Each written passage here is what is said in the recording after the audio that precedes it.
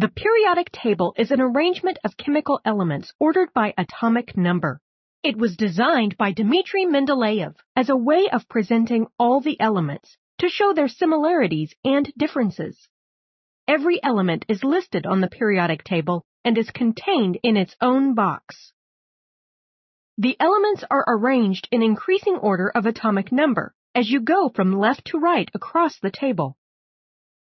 The horizontal rows are called periods. To which of the following is the atomic number equal?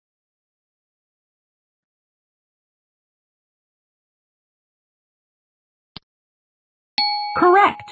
The correct answer is A. The atomic number is equal to the number of protons. Many elements have similar properties, which make them behave the same way. They are arranged in vertical columns called groups. The groups are titled using numbers and are labeled across the top of the table.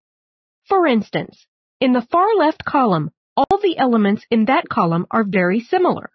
That means we know lithium with the symbol Li, sodium with the symbol Na, and potassium with the symbol K are very similar because they are all in the same column.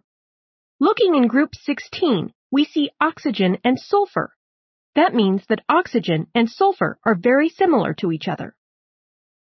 Elements on the periodic table can also be divided into categories: metals, nonmetals, and metalloids. Metals are on the left side of the table. Common examples of metals are gold, silver, and iron. Other examples that many people do not know are metals are calcium, potassium, and sodium. Nonmetals are found on the right side of the table. Examples of nonmetals are oxygen, carbon, and nitrogen. The elements located between metals and nonmetals on the periodic table are called metalloids and are found in a stair-step or jagged pattern towards the right side of the table. Metalloids can, in some ways, act as metals, and in other ways, as nonmetals. Examples of metalloids are silicon and arsenic. Calcium is an element in group 2 of the periodic table. Which other elements have similar properties to calcium?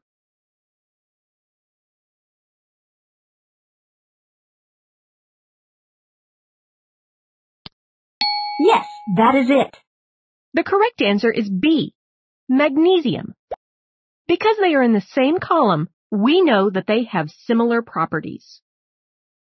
There is a lot of information about each element on the periodic table, and it may seem very cluttered and difficult to read.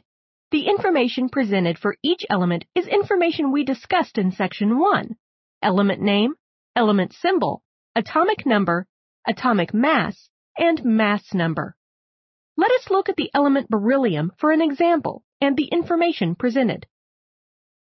Two of the items displayed in the box are the element name and symbol. The atomic number is displayed above the element symbol, and as we know from Section 1, is the number of protons the element has. Beryllium has an atomic number of 4. Therefore, we know it has 4 protons. The atomic mass is listed below the element name and is the average mass of the protons and neutrons.